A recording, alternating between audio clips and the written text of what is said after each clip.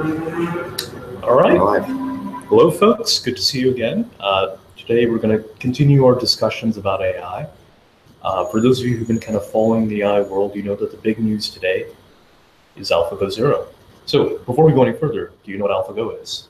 Well, AlphaGo is this game it's this bot from DeepMind that uses very sophisticated deep learning, among other techniques, originally, to solve the game of Go, which is generally accepted to be the hardest game, really, a computer could play. The possible game states well exceeds the number of atoms in the universe, and that's really what makes it hard. Chess, we thought that was hard, but by comparison, Go is really actually hard. Go does. So the thing is, unlike chess, which has an 8x8 board, Go has a 19x19 board. So there's more moves you can make. There's just kind of longer games. There's complicated patterns. It's much harder to tell when there's two sides, black and white, just like in chess. But unlike chess, there are no separate pieces. It's just stones and patterns on the board. So in general, like Ghost has been hard for computers. Like I believe until very recently, the best computer Go systems were basically amateur level. A good amateur could beat them. But that really changed with the advent of AlphaGo, which I think beat a number of the world champions. It did, but not without quite a lot of effort. I think it was running on. Were they running the original one on TPUs? Yeah. So I think so. They were running them on TPUs. Probably a few dozen TPUs, probably 100 cores, something like that. They put in a bunch of computer power. So the story goes that essentially Google made this first deep learning system called AlphaGo. And AlphaGo used a deep convolutional network, I believe, or might have been a deep fully connected. I would need to check that, to featureize the Go board state. And then they used this large data set of master Go games where, I don't know, so professional Go players are measured in Dawn.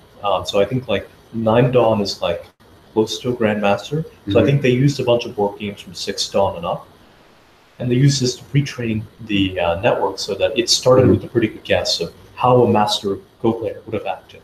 And then from there, they kind of worked their way up, and they trained it with some self-play against itself to get even better.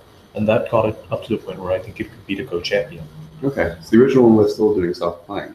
It was doing self-playing, but the key trick was it bootstrapped from the master game. So it started from a pretty good point where it was like, I think even without self-play, it was actually like a strong amateur, mediocre, beginner pro type level. And then with self-play, it got from, beginning pro up to like grandmaster level, which was a giant achievement. Yeah. Now, do you remember some of the impact of the original AlphaGo victory? Well, I think they got the cover of Nature to start, right? Yeah. That's a big one. I think a big part of the work they do is bring more attention to the AI space, and this is something that could be taken seriously. People have been talking about AI for 20, 30 years, and for the people who aren't in the industry, you're a little bit skeptical. Yep. But when you see something like Go fall, that's pretty significant. So actually, if you guys haven't watched this already, we really recommend checking out the Lisa Doll versus AlphaGo battle. In fact, I think there was this like award-winning documentary that just there's an indie movie on it now. Oh wow! Okay. Yeah. All right, I need to check that out. But it was like compelling watching because you see this Go master Lisa Doll, who's like this very composed, like you can tell it's like the Roger Federer of Go essentially. Like guy was in his prime as a Go master, and he's trying so hard, and the machine is still beating him. It wasn't dominant. I think it was a 4-1, and Lisa Doll did break through it. I think actually for the one game he won, there was like cheering in the streets. Really? Yeah, outside. They're like one victory at least for humanity. Yeah, the game is really actually quite a big deal in Asia, I think. You probably don't hear about it much in the US, but this is serious stuff out there. And actually, I think there's talk that the victory over Lisa Doll like catalyzed the Chinese government to make their giant push into AI. So it's not just because I think if you invert the situation, imagine that Chinese companies came in and in 1970 had beaten America's best chess grandmaster. Yeah. You can see why this is like a Sputnik moment almost. So it's had a giant effect on global geopolitics and AI already. And then I think this happened around March, this whole thing, right? Was it that soon? Like, it wasn't that long ago, I think. It was definitely this year, right? So I would have to Google that, but it is recent. And then I think they've done probably 3 or 4 iterations since then. And now it's, the barrier to entry has gone down significantly. I think they had a version called, so the first version, which came out sometime last year, they called it AlphaGo Fan. So it beat, I think, Fan Hui, who's the European Go Master, but is not I don't believe he's a Grandmaster. And this came out last year. Then there's AlphaGo Lee Sedol, the version that won against Lee Sedol. And then they had a version called AlphaGo Master that they put out a few months ago. I think it beat like 60 all at once or something like that, right? Yep. Yeah. So it turns out that many Go Grandmasters actually play Internet Go, and it beat I think 60 Grandmasters. So it makes you think about what the scale of intelligence is, right? You go from being, amateur to being pro, and to beating every professional on earth all at the same time in like a year or two. Well, there are caveats, right? Because like in Go, the rules are set. There's no uncertainty. There's only so many moves you can make, and like in real life, like we don't know what the rules are to success. We don't know what the moves are. Like there's so much uncertainty, but it's still, you're right. It does make you think. Yeah. So the question then is, now we have this new version called AlphaGo Zero that just came out today. It's another, was it cover of Nature or just a Nature paper this time? I think it was just a Nature paper. Well, just a Nature paper. Just a Nature paper. Yeah. But this one, I think, was in some ways an even more profound technical achievement than many of the previous versions, I think, because it removed a number of limitations in the original AlphaGo system. Yeah, it's I think the real kind of the most important tidbit of this whole thing is that it can learn by just playing against itself. You have this network that can spit out a vector of possible moves, essentially, right? And then it can explore behind those moves. We're about half the paper, so struggling here a little bit. And then it puts out a game state estimate of, I think, who will end up winning the game, right? Some score there, right? So you have a possible list of actions, and then you have a measure of how well you're doing. Yep. And I think the real improvement of AlphaGo Zero over the previous AlphaGo versions was that they didn't bootstrap by playing with the master level games. They started with random networks that were just like, oh, hey, here's a random Go player. And it played against itself. And it just iteratively did this over and over again to the point where I think in 3 days of training, it surpassed the AlphaGo Lee Sedol version. Yeah. So it gives you a scale of the improvement and how much better it got.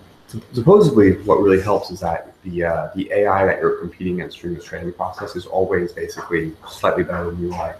What you do in training is that you take the network that is like over some threshold of performance, is basically the best you've had so far, and then you compete against that one until you beat it by a certain margin, and then that becomes the one you play against. So you have this perfect notion of difficulty at every point in time. If you can imagine that if you had the amateur Go AI go against the best one, they probably would never win enough to know what winning is like. And kind of see all those states. So you have something that's just slightly better than you. Yeah. And you just iteratively keep beating a slightly harder opponent. Yeah. I can see that. And your opponent just keeps getting slightly harder. And then so they have this beautiful chart where they show that kind of the performance of AlphaGo, the various AlphaGos measured on the ELO scale. So the ELO scale is commonly used in competitive games as a measurement of performance. And I think the idea is that if you are 200 ELO points above someone else, there's a 75% chance you'll beat them in a head-on matchup. So I think, I'm forgetting the precise numbers, but like AlphaGo Lee Sedol was roughly at the best human champion. AlphaGo Master, I think, went up another 500 ELO points over AlphaGo Lee Sedol. And this one climbed up yet another 500 points. Really? So this is like far off into the ether of no human has ever played Go as well. Yeah, I think also an important aspect as well is that I think the training was actually, if I remember correctly, training was done on like 50 GPUs or something like that. It wasn't on the TPU. So, if you're patient enough, you maybe scale the networks down a little bit. This is something that you could conceivably actually build yourself. I think so, because they did all the training on Google Cloud, in fact. So while my guess is you'd burn a lot of money doing the Google Cloud training, it is not inconceivable that you could write some open source code even and make a little project that gets some master level Go player out and deployed. Yeah, I wonder when we're actually going to see this open source, because I think there were some pretty big gaps in how this works. I think basically they described the pair reinforcement learning as kind of this new method. It kind of ended there. So it probably will take time until we see the implementation. So one thing we do need to call DeepMind out on is they're not good about open sourcing code. I don't think I've ever seen them open source. Because DeepMind, they've open sourced one thing, which is a Python StarCraft API layer, but I've not seen anything else open source out of it. Yeah, I think they open sourced the original DQN paper. Did they? Okay. Back when they're using Torch for that. Mm-hmm. I think they released also a TensorFlow wrapper. Solid, I think. Yeah, which sounds like a really good idea. You probably want to be using DeepMind's wrapper, right? But I don't think that really ever going anywhere. I think it caught on with the community. Yeah. I don't know. Whereas like OpenAI, you look at them, they open source everything. You have to give them props for that. Like they make a paper, code's out on the internet probably the next day. And that's a big improvement. And I think DeepMind, especially if they are building systems of this power and complexity, I think they have a bit of a, I don't know if I go, maybe I'll call it a duty to open source a code and put it out there, especially if they're building things that could potentially be dangerous.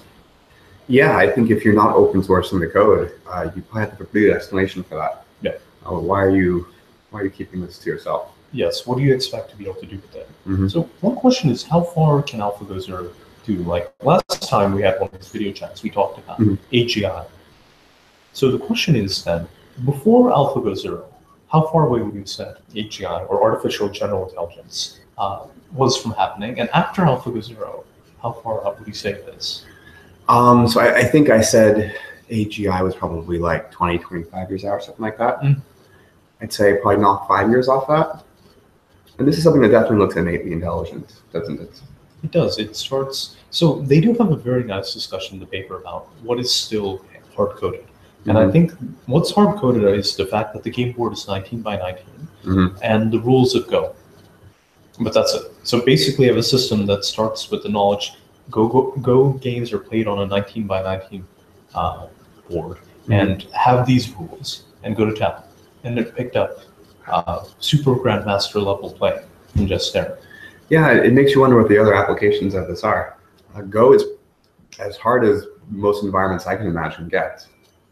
So what do you think about, say, in the drug discovery industry? Do you think there's going to be a big application?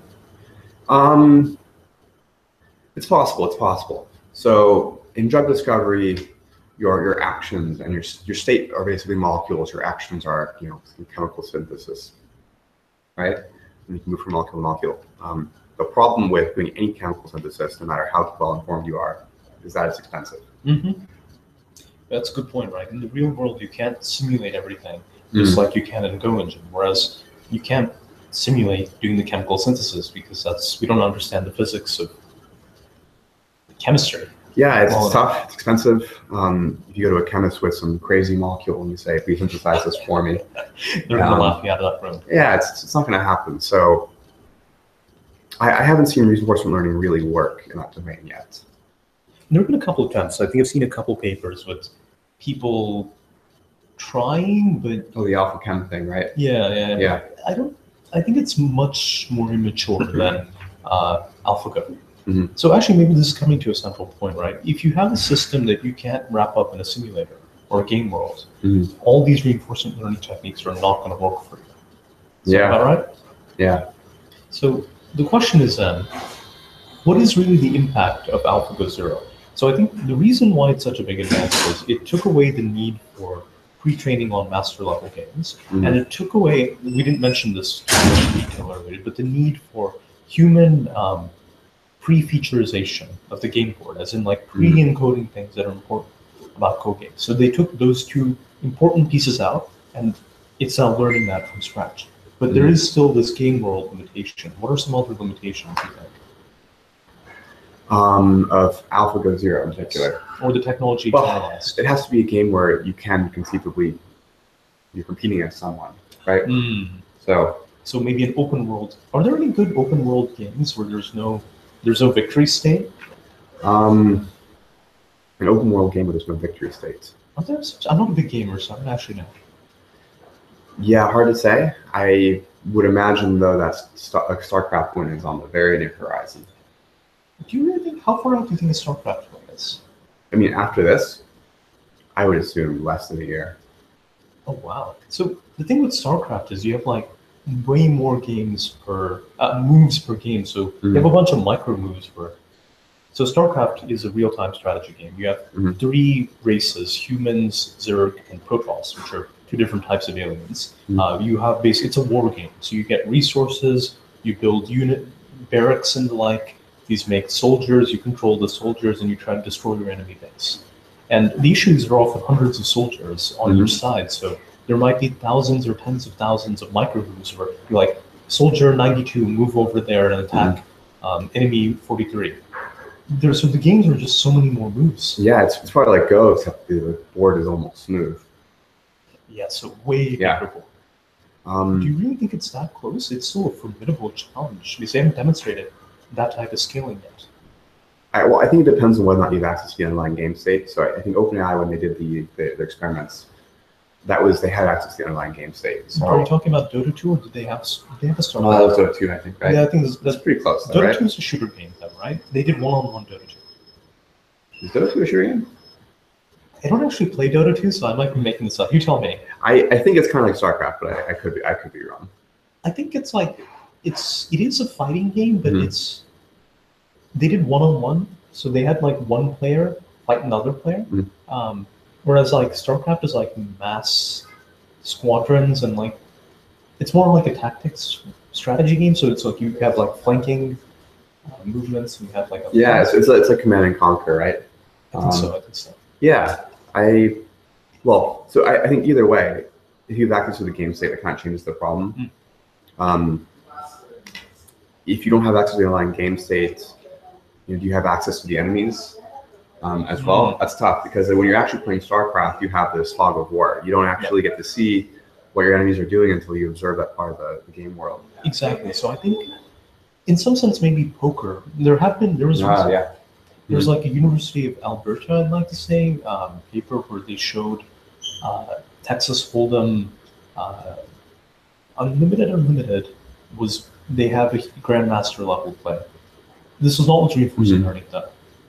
Yeah, I have heard of that. I still don't understand actually why that's so hard. You think this would be pretty easy to figure out, right? It's uncertainty, right? Because you don't know what's in your opponent's hand. It's like the central problem with poker. Can you just simulate it and just keep playing these games for reinforcement learning though? My guess is that I would love to see a reinforcement learned poker player. I think it's not undoable, but it's not undone yet, I think. Yeah, I don't really know how to play poker, but I assume that if you have knowledge of what cards you have, you might be able to, and then how aggressive everyone else is playing. You condition all that information, you might be able to infer something about what other people might have. Could you learn that without any training except beyond the rules of poker? Now that would be impressive. If you could learn to do that type of counterfactual reasoning about what your opponent is doing, that would be, I think, a major breakthrough. Like poker, I think, is halfway between where. Well, it's a smaller game world than Go, but it's like more uncertain. StarCraft is a bigger game world that's more uncertain. Yeah. So StarCraft seems like hard on two dimensions, both bigger and more uncertain. Yeah. But I think StarCraft is less uncertain than poker. Because like the fog of war is, you can kind of guess what's behind it. It's not as hard as guessing what's in your opponent's poker hand, Yeah, I think so. It's tricky. At the same time, I think poker seems pretty easy to simulate. I assume that's like a couple hundred lines of code to simulate a poker, right? Probably. Right. So you can kind of get an agent to play against another agent, and eventually you think they're pretty good at it. Oh, yeah, I guess so. I guess they would. I think you're right. Yeah, I mean, I would agree that there probably is a lot of uncertainties. There probably isn't much signal. However, as long as you get some sort of signal, you probably win. If they'd open source their code, we could have just run this experiment. Of course, right? But unless it was written in TensorFlow, which in case, don't bother. So for people not in the know, there's already language wars in the deep learning community. Is it TensorFlow? Is it PyTorch? Is it MXNet? I don't even know what the infinite layers are. So it's just like programming languages all over again. Emacs. Well, let's talk about that actually. TensorFlow or PyTorch? Which way? This is a good question. So for DeepChem, DeepChem is the open source community I run. We are still using TensorFlow. It's more stable, it has better engineering. I think it's still the better option if you want to write like solid code. PyTorch is catching up though. What do you think? I think what I've learned in that I've gotten pretty far in depth with both. PyTorch is definitely more beginner friendly. You don't have to worry about all this graph construction. The graph is kind of implicit, and the AutoGrad does a pretty good job of knowing what it's supposed to actually propagate through. The problem, I guess, with PyTorch is that if you want to do some even more fancy stuff, the graph that isn't there but really is, you have to actually know how that works. Oh, I see. You know what I mean? All the stuff that's abstracted away, and you're like, oh, well, PyTorch is really easy. You don't have to worry about all that stuff. It's all dynamic. Well, now you actually have to understand what you're doing. So you're running into limitations of what you can do dynamically. So it makes the easy case much easier, but the hard case might potentially be even harder. Oh, like if you want to implement an LCM, I assume that's like trivial in PyTorch, right? Whereas in TensorFlow, that can actually be reasonably tricky. It is fairly tricky to get an LCM right. So maybe TensorFlow is like, there's a bigger initial bump, but once you're past that bump, it's relatively easy scaling. Whereas in PyTorch, it's much more gradual, but eventually it does get more painful than TensorFlow for the really hard things. Yeah, it does. And TensorFlow is still ahead in terms of support. Like PyTorch only had second derivatives like a month ago. That's a good point. Yeah, and if you want to look at things related to that, like there's probably like 3 or 4 people that have like done stuff related to second derivatives in PyTorch. Whereas I think there's been multiple versions of multi-derivative support. Yeah, TensorFlow, it's much more polished. I assume it's because Google is building stuff on top of it. And it has like, what, 75,000 GitHub stars? Yeah. So another like little point. So in the open source world, the number of stars you have on GitHub is a good proxy for the influence of your project. I think TensorFlow is like king of GitHub at this point. Like it is either the most popular or pretty darn close to it. Yeah, it's probably like, on there. Like React, TensorFlow, and I would imagine so. Something like that, yeah. So like for a bit of context, I think Chem has like almost 550 stars. Okay. Whereas TensorFlow has 75,000. So that gives you a scale of the developer communities, right? PyTorch is like 7,000. So it's like a tenth of TensorFlow, but maybe a little more than 10 times what the Chem is. That said, I think you look in the research community, it's probably 50-50 now, I would think, right? I think there is a big shift in the research community towards PyTorch, you're right. Yeah. But in the engineering community, in the application of machine learning community, I think I do see a few determined PyTorch users, but I think TensorFlow is dominating over there. Because they have mobile, like deployment, production. Yeah, I think so too. Well, with PyTorch, you can export your models to Cafe2, and Cafe2 can run on mobile. However, you know, that's going to be a pain, I imagine. Oh, I mean, if you try that, you're probably one of a few dozen people that have ever looked at that code before. Whereas how many people have deployed TensorFlow? Probably a few thousand at this point. Oh, probably, yeah. There's like tons of companies that do it. I think so. Although I still have not gotten TensorFlow Serve to work. What's TensorFlow serving about? Can you talk a bit about that? Sure, yeah. TensorFlow serving is TensorFlow's method of deploying models, making it really easy. Well, supposedly, but you end up actually having to like build TensorFlow Serve, and it's like specific to your machine. You like export your graph, and I think you end up doing like a lot of stuff in like C++. Oh God.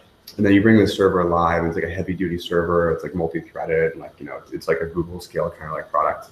So getting that live is pretty hard.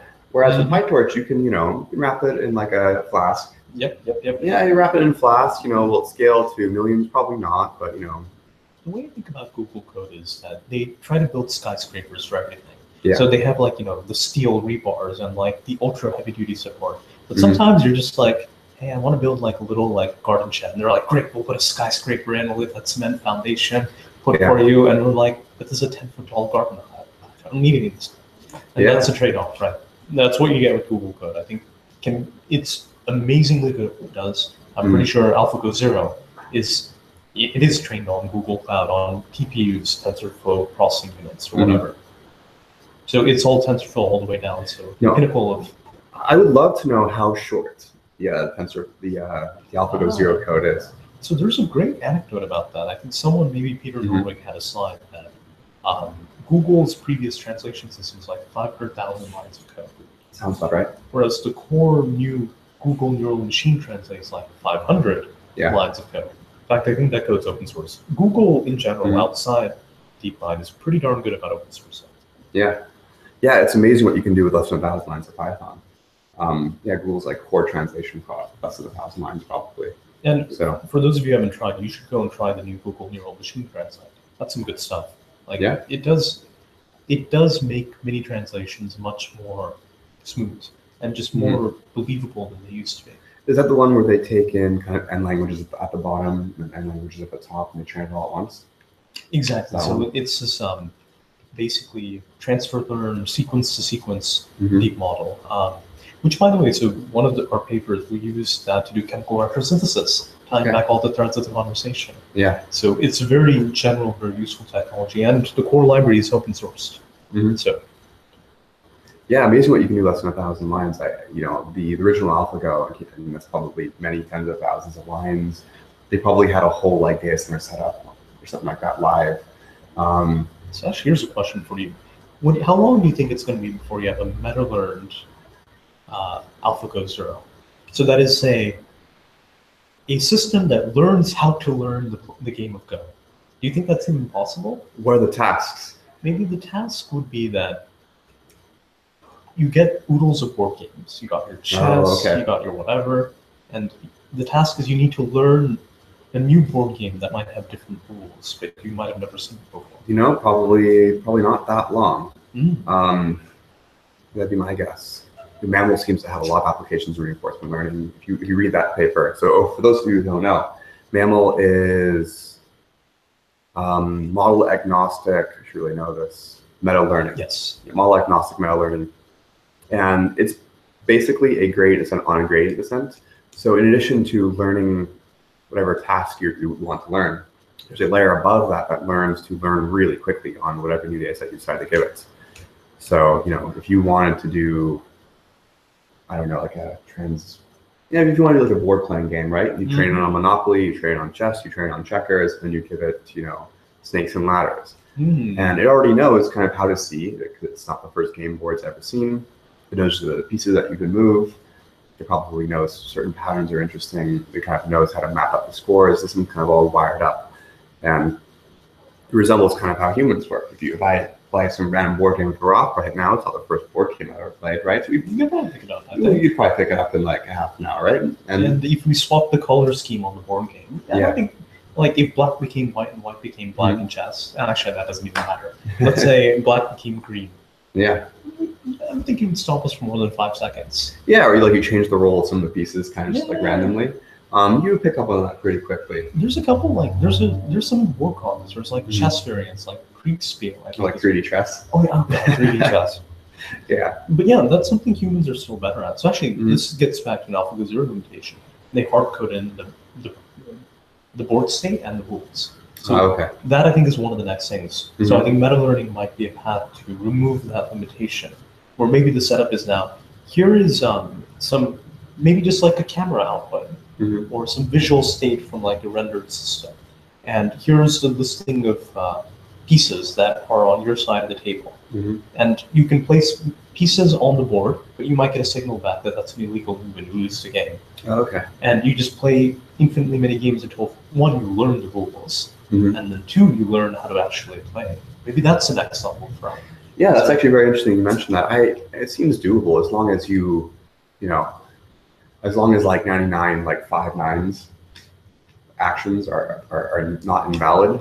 So what I mean by that is that, because the system starts training randomly, and if it never makes a valid move, you probably are pretty screwed, right? So you'll have to end up brute forcing that. You'll eventually have to get a move that works. Think about that, right? Like, I can't imagine that random is that good compared with the mastery levels it gets to. So it's probably already pretty good at like starting from just nothing and getting to like a pretty narrow state. So I would love to run this test and just see if it could do it if it were open sourced.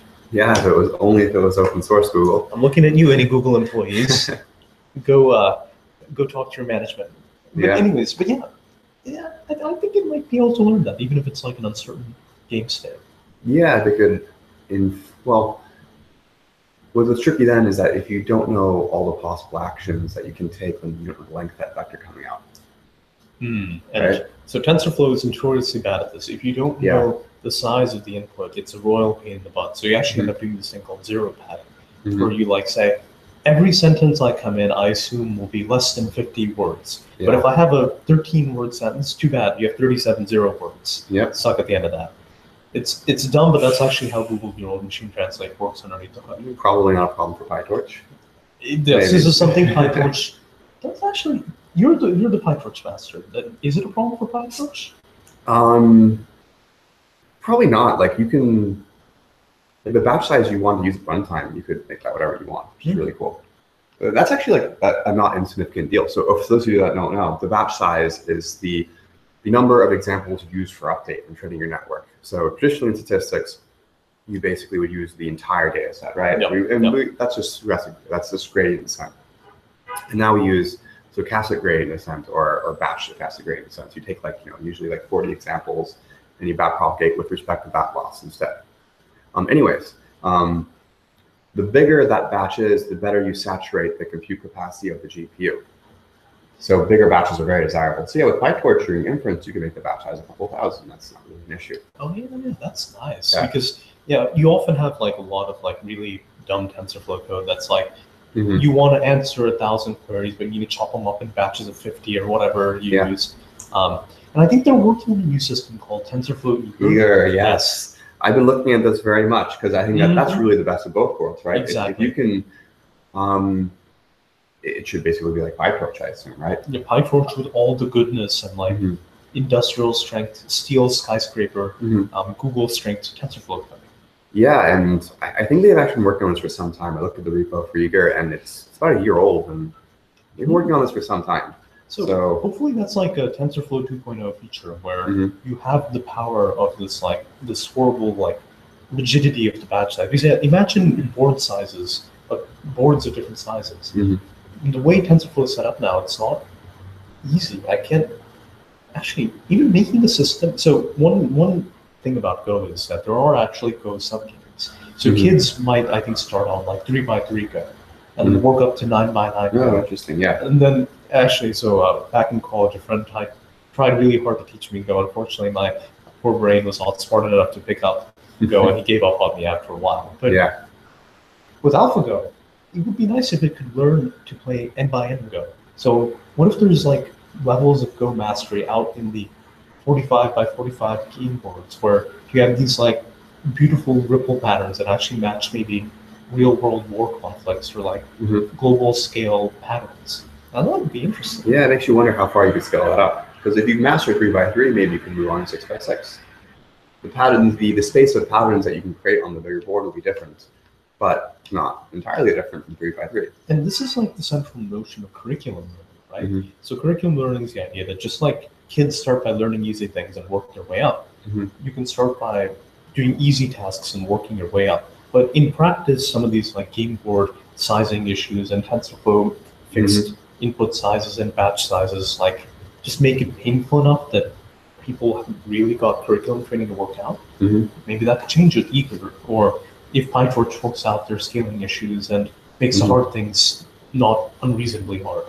So who's supporting PyTorch today? It's mostly Facebook, right? I think it's mainly Facebook and a lot of the natural language processing research community. Okay, yeah. But these guys aren't running like giant industrial scale things. They're more like trying weird mathematical loss functions or exotic things on small data sets. So to step back for a second, what do you think is next for AI? Maybe like next year? That's a good question.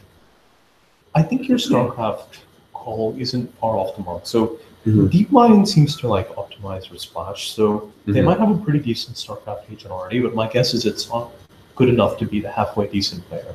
Yeah. It might take them a couple of years, but I think at this point they've earned enough credibility that management at Google will be like, all right, guys, you need 2 years doing the thing. They said they're going to do protein food too. Now that's a problem I thought a lot about. Yeah, so good luck. So what we've seen before is, so me and Bharath are intimately familiar with this industry, right? And what you find is that you have these quite brilliant AI scientists, IT guys from Google, Facebook. They think, the problem with the biological sciences and the pharmaceutical industry is like, oh man, if they only had Facebook's data center and our software, they could do anything, right? And then they find out protein folding is like the most NP complete kind of thing on the face of the earth. And actually, so at some point, like another member of kind of our research group and I tried doing some LSTMs. We tried doing some like connets. Good ideas. The protein folding is hard. Yeah. Proteins are non-convex. Think of them really like most of you might not have biological experience. So better way maybe to think about proteins is it's like a 50-armed robot. And you're trying to control a 50-armed robot and assemble it from scratch. And it comes to you in like building block pieces. And you're like, all right, how do I assemble this 50-armed gigantic robot and make it function from scratch? So it's like this assembly problem that's like, I'd say an order of magnitude harder than any of the robotic problems or even the Definitely. problems. Is when have you won? It's so hard to even know when victory is. It's extraordinarily difficult. You have, some of these proteins are like in the megadalton range. Daltons are atomic mass units, so hydrogen is 1 dalton, which means there are millions of atoms kind of floating around in some and that protein is also not in a vacuum, by the way. So it's floating in water. So the waters can be very critical. There are these things called water bridges that might stabilize the protein reactions. Yeah, and then this comes out of the big Lobby apparatus. I should really know this. As a long string, and the string kind of crumples up into a structure that is and that structure is very important for that. Oh, and one side note is that there are these things called chaperones that actually assemble many of the proteins. Oh, wow. So proteins often don't just like form themselves naturally. Some of them are helped along by little other helper robots. So it's like robots making robots all the way down. Yeah, I think good luck. I think the complexity that you see with proteins is just, it's just so, there's so much evolution that it's kind of so far off that you can't really understand what the solution state is, because just you're miles away from it. You'll never get a hint of it. So there's this one game called Folded. Have you heard about this? I have. So like apparently humans are good at this, which is Are they actually? So like this is out of David Baker's group up at the University of Washington. They basically have like a little video game where they have like pre-assembled protein maker moves, I think, and human players. I think they have successfully assembled many proteins. Really? So and LSTMs can't. We didn't try anything as sophisticated as what David Baker's people had done. So I think their group is spent a lot of time thinking about this. They put together a very nice system. So if I had to wager, I would guess that DeepMind is teaming up with the Folded people, and they're using the video game interface. And then training a reinforcement learner to win the Folded video game. I mean, that would probably be like Nobel Prize kind of stuff. It might be. I would be very surprised if this stuff does not win the Nobel Prizes. It's like that guy with the lithium-ion battery, right? Obviously deserves a Nobel Prize, but he's like 95 years old, the inventor. Still has not won the Nobel Prize. This is like almost a running joke in the chemistry community. Really? Yeah, they just keep passing him over for some reason. So if they do pass it over, it's going to be like that. This is worthy of a Nobel Prize at some point, certainly. Whether or not the Nobel Committee decides, that might be a political thing. No. Can you get a Nobel Prize in computer science? I don't think so. You only get a Turing Award, but you have one. There have been computational Nobels. Like people have. This is a couple years ago for QMMM methods. So these are a type of simulation method commonly used in simulating proteins, by the way. So for some work on that done in the 1970s, I think there was a chemistry Nobel Award. So this could win potentially a chemistry Nobel one day. Oh, I think you're right. I think you're right. Yeah, if you make a significant impact on predicting how proteins fold. And how proteins function. Yeah, that's one of the biggest problems in medicine, really. Is it really that big a problem? Like, people like to say that, but in the industry, do you see that? Well, okay, yeah, this is, you've hit a good spot. So, yeah, structure-guided drug design, I think it's debatable how much value there is there. So is it one of these problems that like everyone says is a big problem and is really hard, but this isn't actually because you need to get the fold. Like these proteins move. There's they move in the water. And they have like kind of arms, and they have like things that can open and close. These are very sophisticated machines, and I think David Shaw at Dean Shaw, he built like a $50 million ASIC supercomputer just to simulate this, and I think he can get like a couple dozen picoseconds or something like that in simulation time. So even if you get like the structure, it's like, is that enough? I don't know. My guess is that it's a really hard problem, but like to get the protein folding problem right. But even if you do it, I think you're right. There's still much more. You need to get the dynamics, you need to get the behavior. There are these things called ion channels where they have these exquisite electric fields going. Do you get the electric field right with your reinforcement learner? All these things. So actually, the ion channels are important. The cystic fibrosis is actually, I believe, an ion channel disease where the ions, the channels are not pumping. I would like to say potassium, but I might be messing that up. So there are all these other layers on top that. So again, it's all coming back to it's a game where there is no win. There's no win-loss situation. There's this ever-increasing levels of complexity.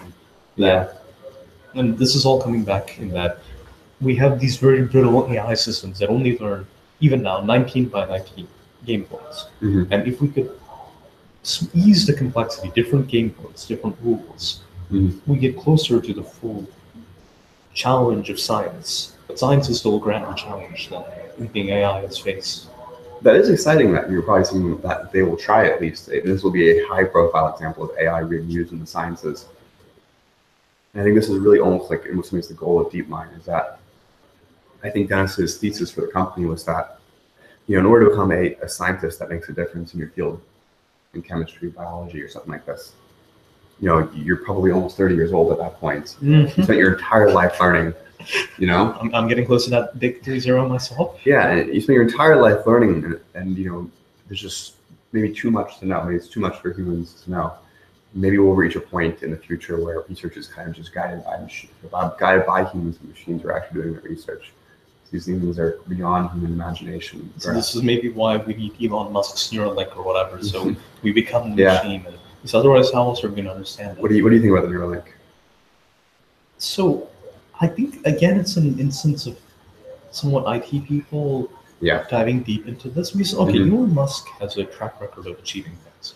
So there's, Tesla, there's SpaceX, but the thing is, Tesla and SpaceX are engineering companies. They're not biology companies. And Neuralink is getting very deep into the messiness of the brain. So the one thing about the drug discovery industry, cancer is really hard. It takes decades to make a good cancer drug, and more often than not, you fail. There's been a lot of breakthroughs in that space, but cancer is arguably nothing in complexity compared to the brain. Like, infinitely more complex. We don't have even the faintest understanding of much of what's going on in there. So, could you imagine constructing that clinical trial? Oh God, I don't even know, man. Yeah, maybe you're using Neuralink for 10 years and then you start forgetting things. How do you control? Oh, that's scary. Completely conceivable, yeah. That's so scary, right? Like, you're running electric currents to the brain. What if who knows what that could do? What if there's like some bias input? And we've seen all these things with the Russian attackers making use of Facebook to potentially influence the election. What if someone hacked into Neuralink and then it's like Big Brother, but you like it? Ooh. Yeah, it's a dangerous game. It is a dangerous and I think it's a very long time out. The good news is that Elon Musk he can fund this for quite some time, which is a good thing. So if there's something there, he's probably the one that could achieve it. Also, I would wager you're going to see AGI before the brain is solved. Even I think that's I agree. Yeah, I've actually thought this for some time, and I think people didn't take this too seriously. I think it's much easier to invent a brain than it is to actually figure out how ours works. Oh God, yes. It's like building a mechanical bird versus a plane. There are no mechanical birds for plenty of planes. Yeah. And there's this very famous neuroscience study. So if any neuroscientists watching, this is probably the time to cut that video. But basically, you had the human neuroscientists, and they were given an Intel CPU, which is this flat piece of silicon. It's two-dimensional. It has all sorts of. It's quite sophisticated, but still nothing compared to the brain. And they said, hey, you guys are neuroscientists. You guys are using all these tools to figure out how the brain works. Why don't you use those to tell me how the CPU works? And they did all these experiments. They kind of they ran current through certain parts of it, and they're like, oh, cool. Well, like you ran current through this part, and then it popped out the other side, and it was like ones and zeros, and like this turned this off, this turned that on. And they kind of, they put all their work together, and in the end, they basically learned almost nothing about how the CPU works. I remember this. They figured out like the clock cycle. They didn't figure out like the arithmetic units or anything. I think this is like, I would like to say Eric Jonas and Conrad Cordy's paper. Yeah.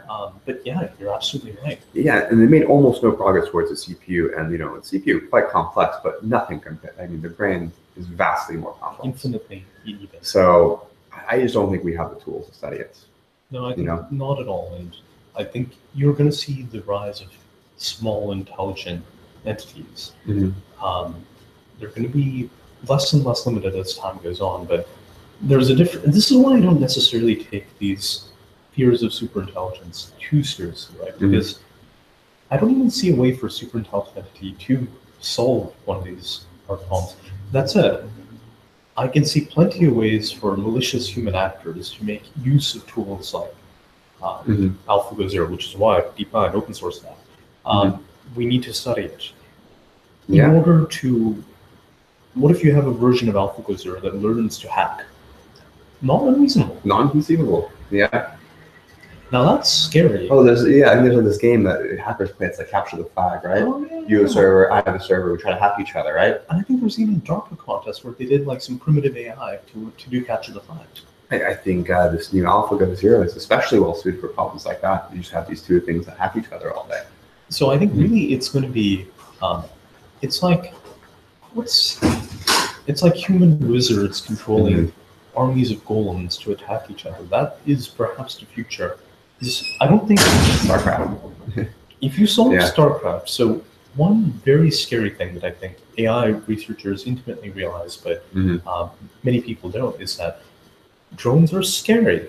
And if you just take a little bit of C4, glue it to a drone, and fly it at something, it will blow up. Now imagine StarCraft is about controlling hundreds of agents and getting them to perform flanking maneuvers. Awesome. And imagine you have thousands of drones controlled by an AlphaGo Zero descendant that is flying them autonomously. That is an unbeatable swarm that could probably defeat any aerial force in the world today. And it is extraordinarily scary, and I bet you that the Pentagon, the Chinese, the Russians are thinking about and planning for this right now. They probably have like entire war scenarios. Yeah, it's, the descendants of AlphaGo Zero, these are, probably equivalent to the first nuclear bomb in some ways. Yes. Of their danger to the world. And I think that's absolutely right. Like, this is in some sense a nuclear bomb moment. It's not super intelligent. Like, a super intelligent AGI is almost a deity. We don't need to go that far. Yeah. A nuclear bomb did not make us deities, but it changed the world. And I think we're beginning to see how an AlphaGo Zero descendant could change the world. And I think regulation has to catch up. I think there probably are things that you as an AI researcher can work on and can't work on. If you build an AI and it commits a crime, whose fault is that? Oh God. It's kind of unclear right now. And what if you build an AI that learns optimal AK-47 drone control? Should you be able to build that? Probably not. I think so, and I think it's time for regulation. We've done, I think, a decent job of self-governance. There have been no AI horror stories yet, but I think it's better we self-regulate and get this process going rather than terrible tragedies to happen potentially. Or I think there's a number of groups trying to get a basically Geneva Convention around banning use of autonomous weapons in warfare. It is probably for the better of the world that you don't have these AlphaGo Zero drone squads. Yeah, and I think this is what Elon Musk is kind of vouching for. He's kind of talked about, a lot of these things is that, the regulation has to catch up. And what's funny is that the AI community is actually pretty open to this. I haven't met anyone in the AI community that's like, don't regulate us. I think everyone who's on the bleeding edge of AI right now is actually a little bit concerned about where things could go. Yeah. I think my problem with the AGI crowd is that, yes, AGI is worrisome, but there are more dangerous things that can exist like literally 1 or 2 years out. Yeah. We should worry about those and get those regulated. And my guess is that the regulatory framework we get set up to help us solve these issues will help us deal with the AGI problem. In fact, that might be the best way to actually get a handle. Rather than solving theoretical math problems about AGI, let's build real-world regulatory and control systems so that when an AGI comes in, we'll have systems in place that if we have auditing semi-AIs or things that provide, I don't even know how to structure this, in fact. How would you set up a regulation? I don't know. I think it's really hard. Which is why we should get started on it today. other than In some ways, the problem is actually more through regulating quantitative finance. These high frequency hedge fund guys, like, how do you regulate that? It's really hard, you know. Because people just route around whatever you do. Yeah, I mean, what is your reinforcement learns the wrong thing? Are you responsible for that? Like, yeah. Wasn't there this like IPX or something? So this is like an exchange where they put like a damper, so all trades took some amount of 5 seconds or whatever to pass. Oh, I've heard of that. Yes, you don't have you don't really have continuous time, but then you definitely don't have continuous time. Yes. Did that catch on? I don't think it caught on. From my understanding of high frequency trading, it's kind of unclear whether it's a good or a bad thing. Mm-hmm. It's a good thing in that it probably tightens spreads, so you have less transaction costs for your trading. That's a good thing. It's unclear if it causes volatility or it's a shock to the volatility. You're a high frequency trader, you like movements so that you can make money. Yep. So, you know, when you see high frequency trading activity coincide with volatility, is that causing it or is it correlated? We don't know. I think the jury's out on that. So what is an AlphaGo Zero high frequency trader? Is there like, are there 7 hedge funds frantically working on this today? I'm sure they are. Absolutely. In high frequency trading too, I think you have enough signal where you actually could conceivably do a lot of these things. You know, longer time horizons, I don't think you have enough signal to train a reinforcement learning agents. So really this gets to the long range understanding. As humans, we have a structure of how the world behaves, which lets us, like you read Plato or Socrates or whoever from 2,000 years ago, they understood enough about the structure of the world that whatever they say in some form still holds true today. We don't have anything in AI that does that, the type of structural understanding. Yeah. Especially for long-range patterns of markets, like I don't even know there's much to learn.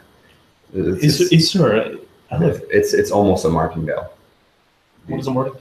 A martingale basically assumes that, you know, what you have at the next time step basically has no mutual information with anything observed in the past. So it's like a memoryless process, essentially. Yeah, I think that's actually that. Is that true though? Because like the rich stay rich and the poor usually stay poor, and that's the unfortunate fact of today's society. But that doesn't seem memoryless. So there must be some structure in the market. We are seeing inequality and things like that persist. I think you see inequality, but that's probably because people are in the markets rather than having the cash under their mattress. You know, I don't think rich people perform any better in the stock market than any other group would. That's a good point. So you're saying that while the market is memoryless, the initial conditions influence what's going to happen. Yeah, it's like, you know, if you look at trading windows of like 10 years, people who like consistently beat the market by like a meaningfully risk-adjusted basis, like a meaningful risk-adjusted difference. Warren Buffett's. Very, very rare. You know, people who have a Sharpe over 1 for more than 10 years, you're like 98 percentile. What's a Sharpe?